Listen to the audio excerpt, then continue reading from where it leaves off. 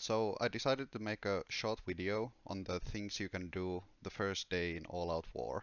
So let's start with the top left corner, and here we have faction quests. So basically there are four things you can do the first day to gain these contribution points. Firstly, you can either build construct the wagons. Those will grant you points. The second option would be if your faction is building some structures, you can participate in building those. You can also gather resources. The resources available for gather is wheat, brass, silver, and obsidian. I will talk about those later. And finally, there is rebuilding the villages.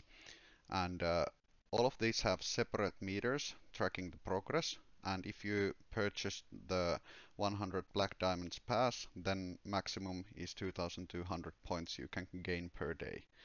And for these you have the contribution shop, which is divided into two sections. There are daily items that will reset each day, and then there are half-month items that you can buy basically twice per all-out war.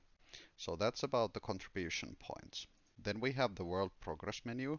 This will show the overall progress of the all-out war event, and you have also faction target where you have different goals for your faction you need to reach in order to gain some rewards. So those are good guidelines on what your faction should be doing.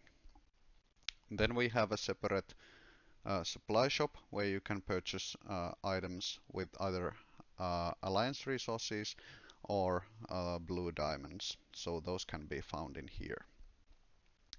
So if you look at the main city, we have building armory, and in the armory you can see that there are production queues, like what wagons your alliance is building.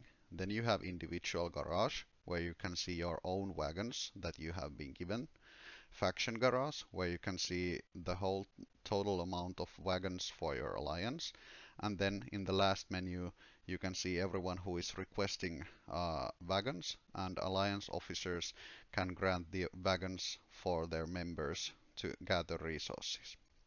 So logically, what do you want to do with the wagons? Well, on the bottom right corner we have city info button. If you click there, you can see all the cities you control.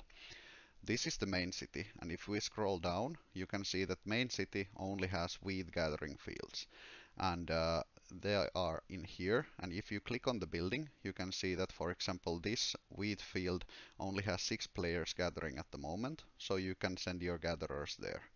If we go back to city info and we pick small industrial city, in here you can see there is brass mine, silver mine, and obsidian mine.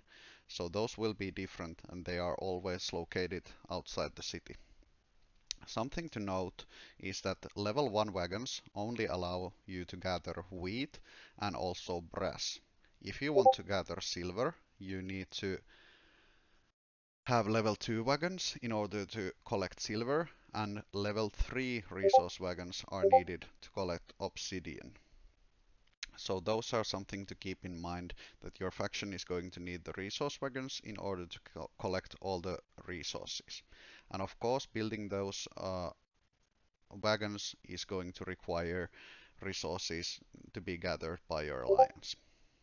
Then the next building we have is warehouse, and warehouse works in a way that if you are gathering with your troops, if you let your troops gather all the way, they will automatically move to warehouse and then will deploy all the resources in the warehouse. But if you cancel it yourself, then you need to walk manually over to warehouse, and when you're next to warehouse, in the bottom right corner we have this button that shows your supply management, or shortcut for is the X button. When we click the X button, so if we click the X button, it will open the warehouse management. And in here, if your deployment is carrying resources, then the slider bar will have some resources selected in here.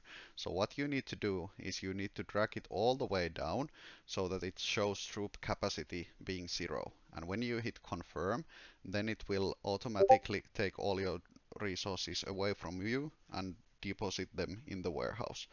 But if you want to take resources from warehouse, then you need to select what material you want to have, and then when you hit confirm, then you will be taking from the warehouse those resources. So that's something good to know about the warehouse part. And lastly, the building is barracks. And barracks is the only place, like if you want to change your commanders or your wagons or something, you need to walk next to barracks uh, in order to change any of those. So if we move over here, then we have the button C, which says disband troops. And when you press that, it will disband your deployment, and then you can reset every time. So basically, barracks is to configure your commanders and your troops. Warehouse is for the resources, and the armory is to construct the wagons. So basically, now that only the 2 buildings per faction has been opened, the first 3 days you will be preparing for the following battles. So try to gather as much as you can, getting the resources for a faction so that you can build more wagons that will prepare you for more resources and battles that will come in few days. And also I suggest you to aim getting the maximum contribution points per day so that you can buy stuff in the shop in here. So basically that's my short summary on start of All Out War, and hopefully this will help you understand what you're supposed to do in the first few days of the event. Thank you and see you in the next video.